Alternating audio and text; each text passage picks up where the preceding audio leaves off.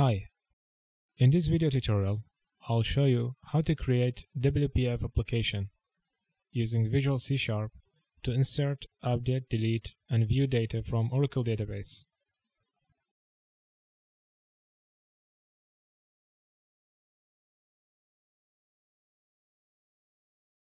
Create new project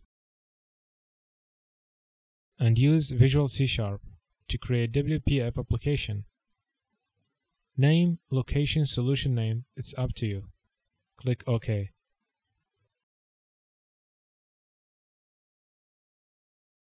Open Server Explorer window. Make sure you have tested the connectivity with the database server that you attempt to communicate with. I've already made a complete tutorial on this connection. You can find a link to the video tutorial in the description below. Once you have connection succeeded, right-click on the data connection object, select Properties. From Properties window, copy the value of connection string. Save it for later use. In case if you don't see the password parameter, you can add it and specify the password for the user schema.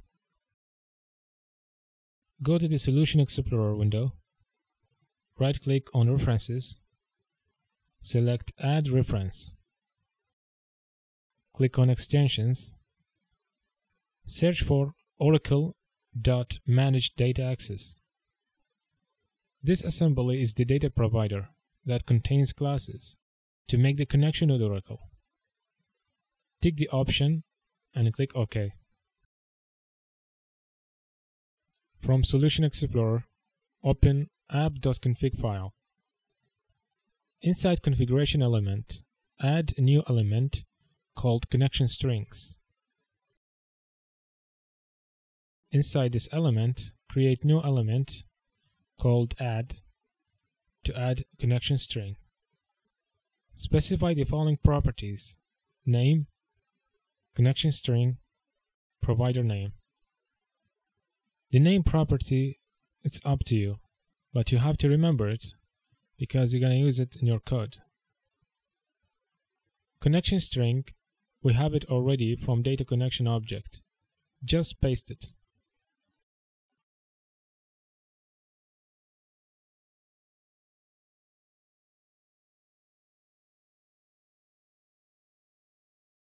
Provider name, it's the client in the Oracle Data Provider assembly.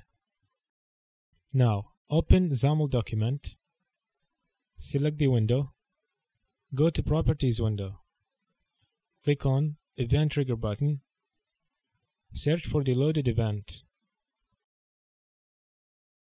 Double-click in the text field to create the event. Create another event listener for window onClosed. Call the following namespaces.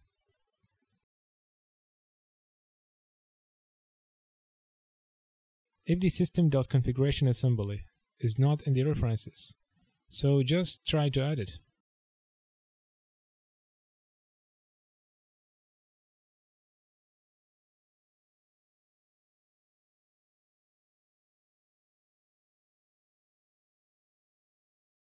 Create an instance for connection object. Create new function, type void, to instantiate Oracle connection object. Call it setConnection. Create a connection string variable. Just call it from app.config file.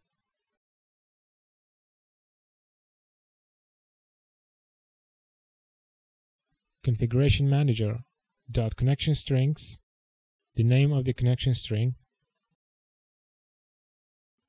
.connection string. Create Oracle connection object. In the constructor, pass the connection string. Open try and catch block. Inside try block, open the connection. In the constructor for this window, before initialize component, instantiate the connection object. Open XAML document. Make the window a little bit wider.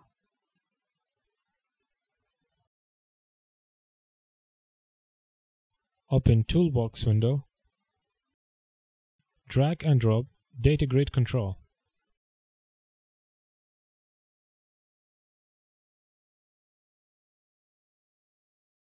Give it a name as a reference.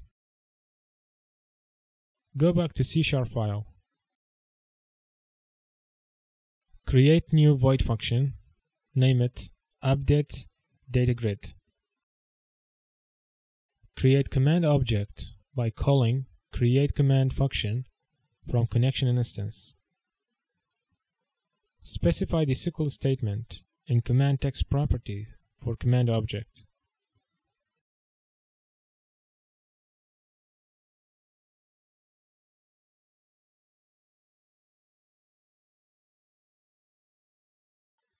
Specify the type of SQL statement. Create data reader object to execute the SQL statement for reading the data. Create data table object. Save the result of data reader and data table object. Fill data grid control with data from data table object. Close the reader. On window loaded event, populate data grid control with data. And on window closed event, close the connection object and start the project. Click on Start. Now on the left side, let's create a form with add, update, delete, and reset functions. Open XAML document. From Toolbox window, drag and drop 5 labels.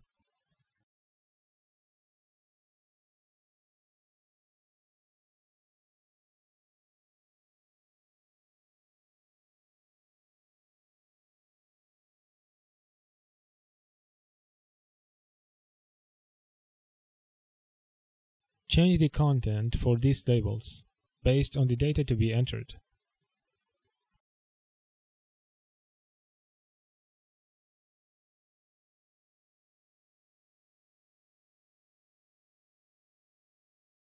Drag and drop 4 text boxes.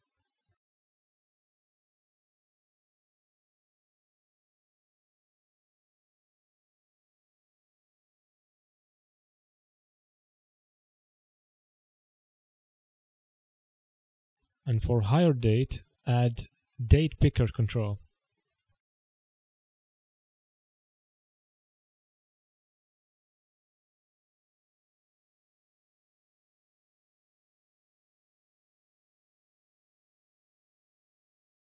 Remove default text from each of the text boxes.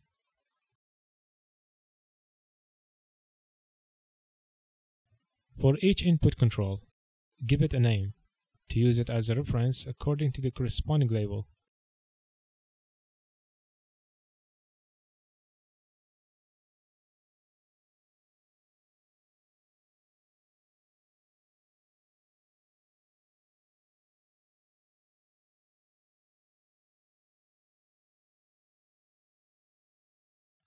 Add group box control for the data form.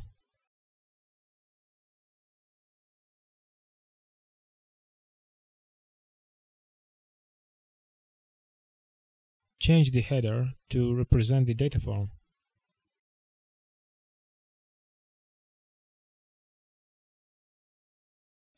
Drag and drop 4 buttons.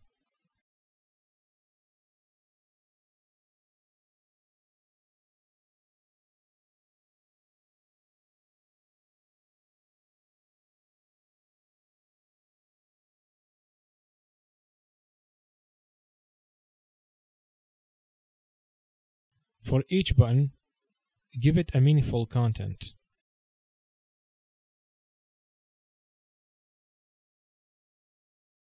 Also give it a name to use it as a reference, according to the operation that it attempts to do.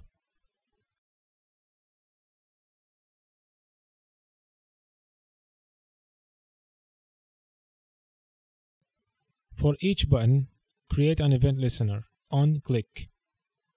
Select the button, go to Properties window, click on Event Trigger button, create event listener on click. Repeat the same steps with other buttons.